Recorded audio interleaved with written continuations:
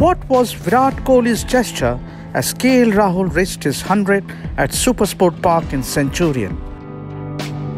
Team India batter KL Rahul scored one of the best overseas 100 by an Indian in the Rainbow Nation. In a challenging first test against South Africa, KL Rahul emerged as the saviour for Team India, showcasing resilience and skill. With the top order batters like Rohit Sharma, Shubman Gill, Virat Kohli and Shreyas Iyer struggling on a tricky wicket, Rahul's gritty knock took centre stage. Ending day one at 208 for 8, Rahul's innings of 101 not out played a pivotal role in reaching a respectable total of 245. His innings was studded with 10 fours and 2 sixes. Facing the pace challenge posed by Kagiso Rabada, Marco Jansen, Gerald Coetzee, Rahul formed crucial partnerships with lower middle order and tailenders, displaying his versatility. The highlight of his innings was reaching the century mark with a stunning six of South Africa pacer Nandre Burger. The entire Indian camp stood up to applaud Rahul's remarkable achievement. Star India batter Virat Kohli came out of the dressing room to acknowledge the remarkable feat by Rahul.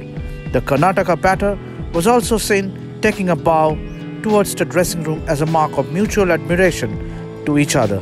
In the context of a struggling lower order, Rahul's contribution was crucial, rescuing India from a precarious position in the series' opening test match.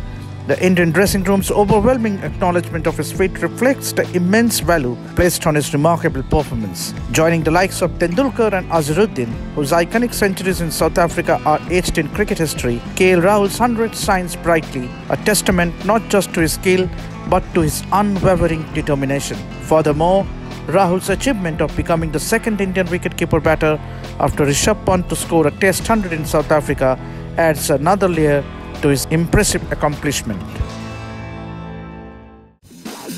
This is extra time! Extra time!